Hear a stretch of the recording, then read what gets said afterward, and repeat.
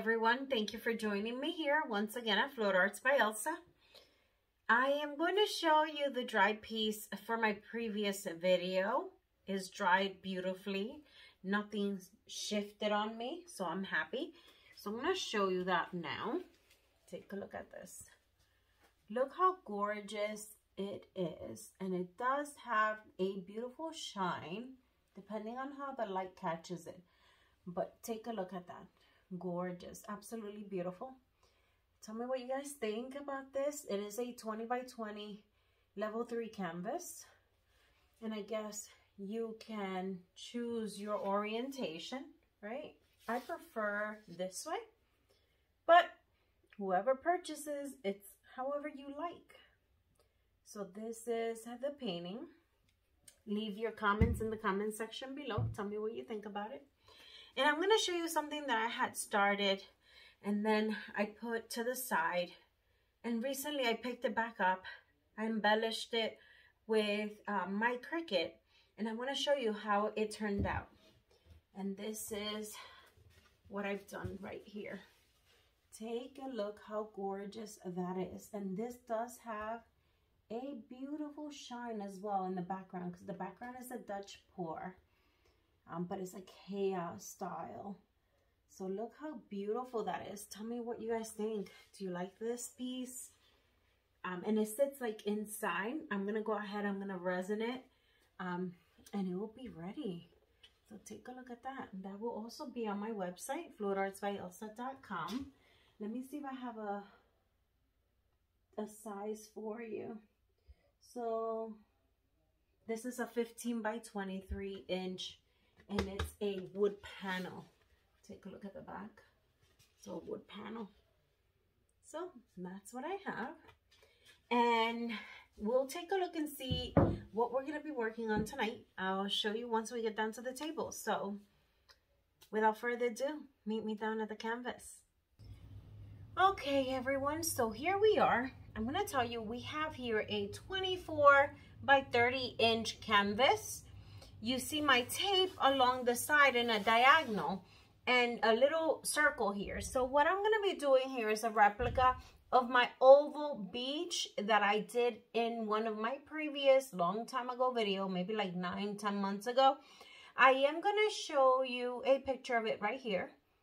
So that is what I am attempting to do again, but on a square or rectangular canvas instead of an oval, and at a slight different angle. So I'm going to be using the same colors. I'm going to be doing the same technique for the water, and we'll see how this one turns out. So I'm going to show you the colors first. I am using Nickel Titan Yellow by Amsterdam.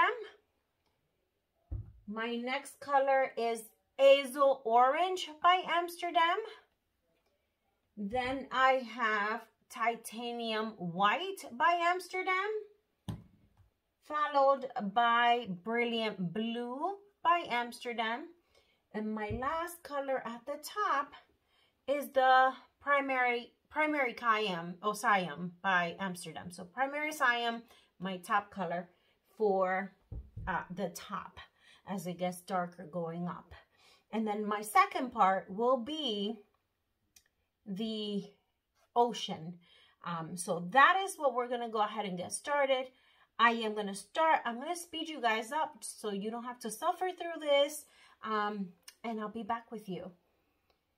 Let's get started.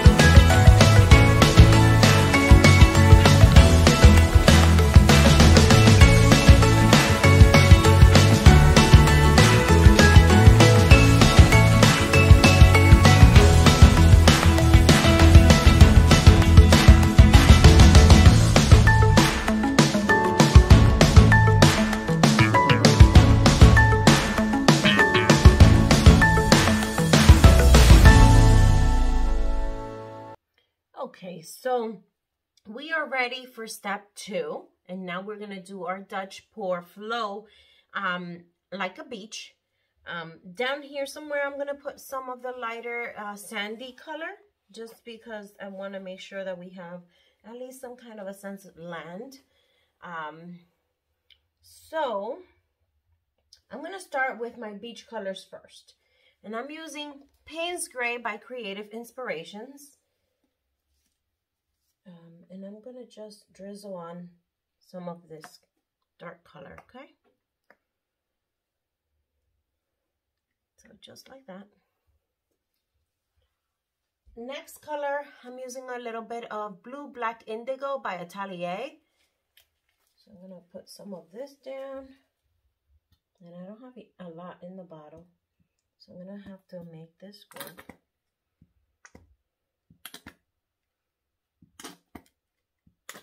Okay, that's good.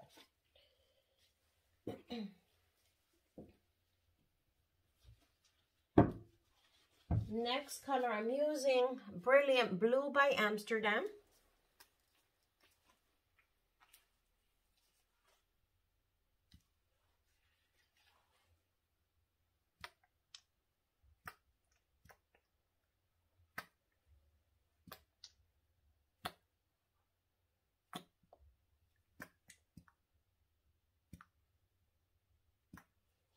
Okay.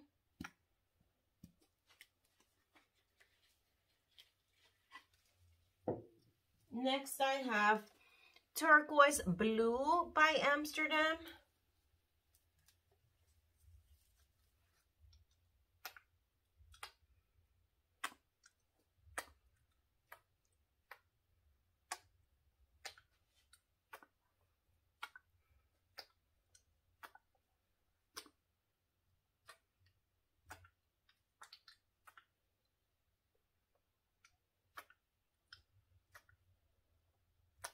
Okay.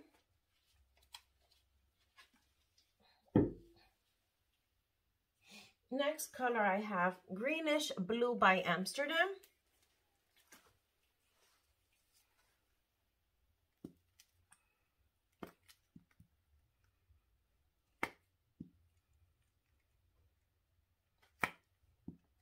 So I'm just mixing these blue colors in here to create depth.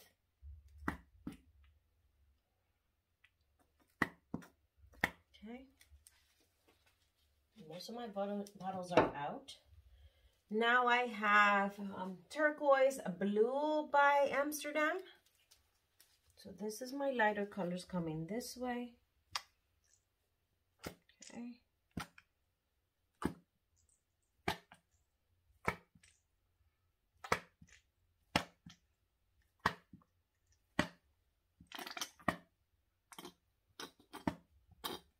Okay.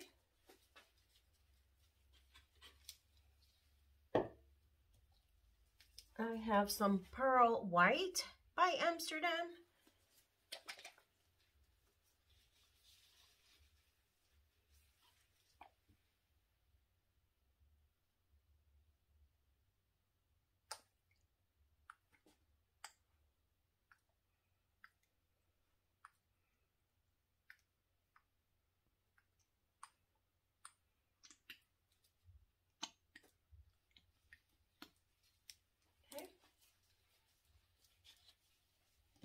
Now, I am adding a little bit of yellow here where the sun is, and I'm using Primary Yellow by Amsterdam because I want some of that sun reflected in the water. So it's going to be something minimal, but I want to add it going down like this.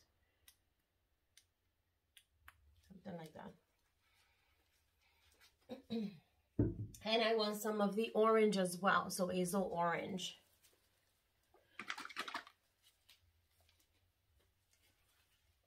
Some of the orange as well.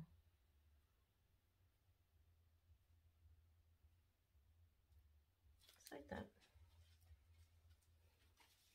And I'm going to come in with the Paynes Gray once again here, because I want these colors to flow.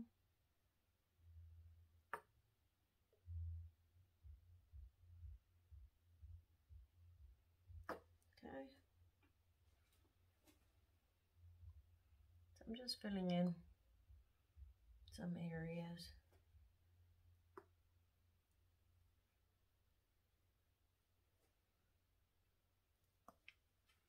Okay, so I think that looks good.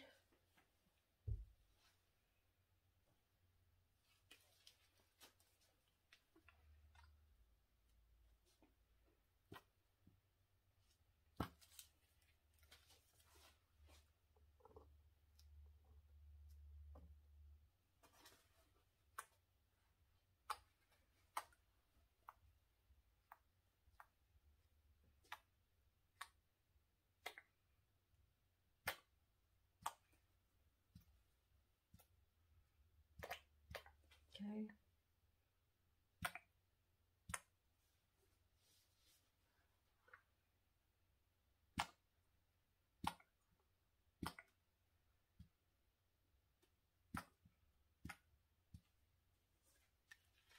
Okay, my water looks good.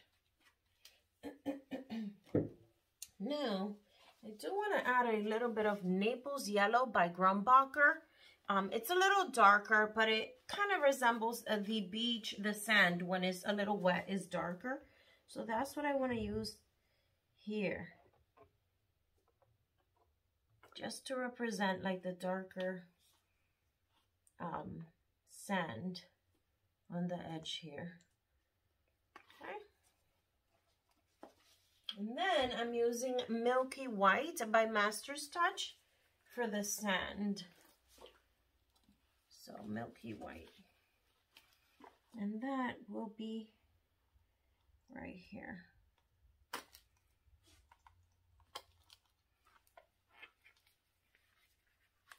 There. I'm just going to open this up so I can get this Milky White in. Just like that. And I think we are looking good here.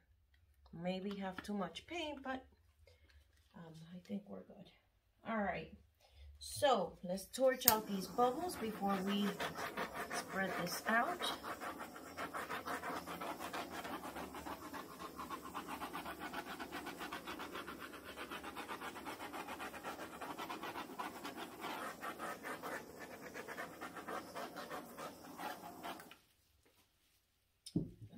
To put some more of this up here. Okay, more in here, just to help it flow. Okay, all right, so let's go ahead and get started. We're going to blow this out, creating kind of some waves here. I'm going to go that way and this way because I want those colors to mix for me.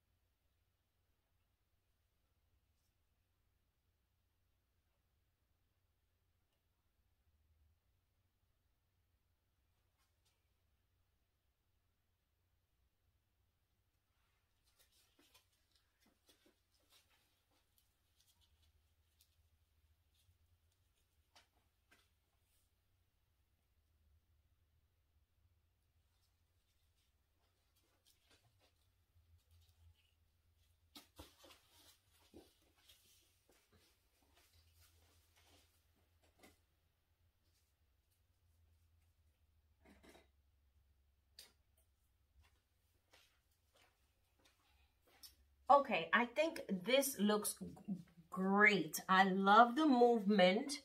The only thing I want to work on is a little bit over here because I want more of this yellow coming down like this. So I'm going to add. And the only thing I'm doing is I have a little paintbrush with the bottom of the stick. I'm just grabbing a little bit of the color and just dragging it through. So that's what I'm doing from the bottle. Just dragging some of that yellow through right about here. Just like that. Just creating some of that effect. Just like that. Not a lot. Just a little bit, only because I want the yellow reflected in the water as well.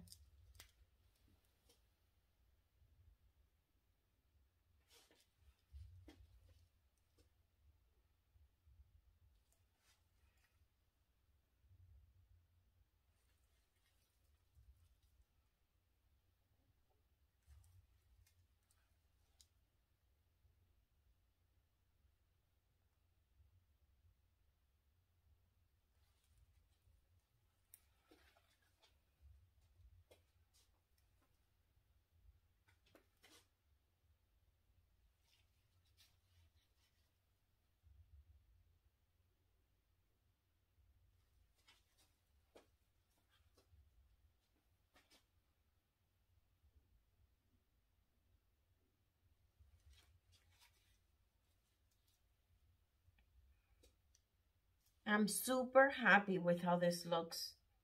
Super happy. So here we're going to cover the canvas.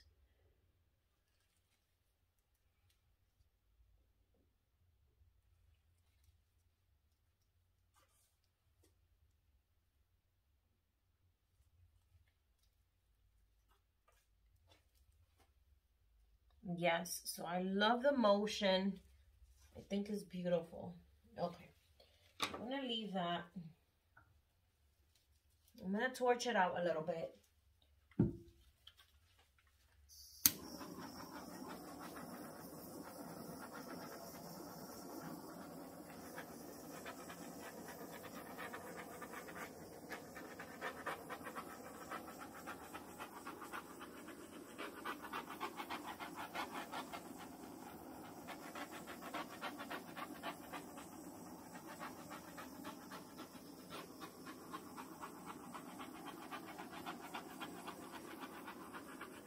I'm happy with the sand and the cells that it created on the sand. Absolutely gorgeous.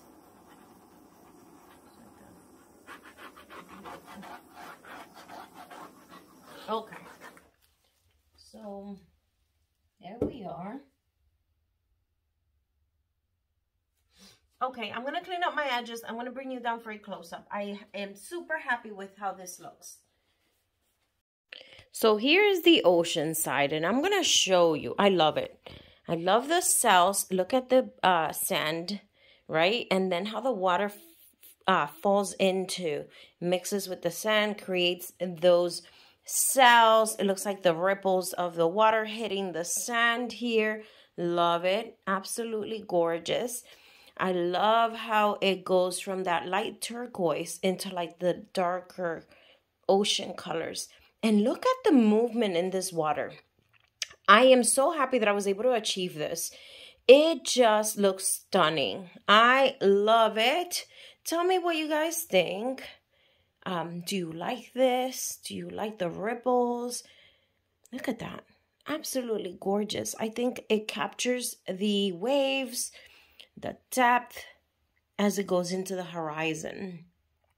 And then here is where I added those shades of orange and yellow because I wanted that reflected from the sun at the top, remember, as we did.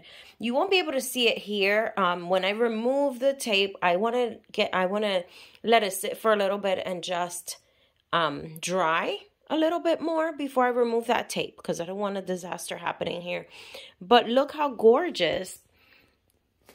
I will be back with the piece once I peel that tape off so you can take a look and see. But in the meantime, tell me, what do you guys think? I love it. I'm super happy. These beach, whenever I create them, are very popular and they go fast. So let's see if I have any takers on this one.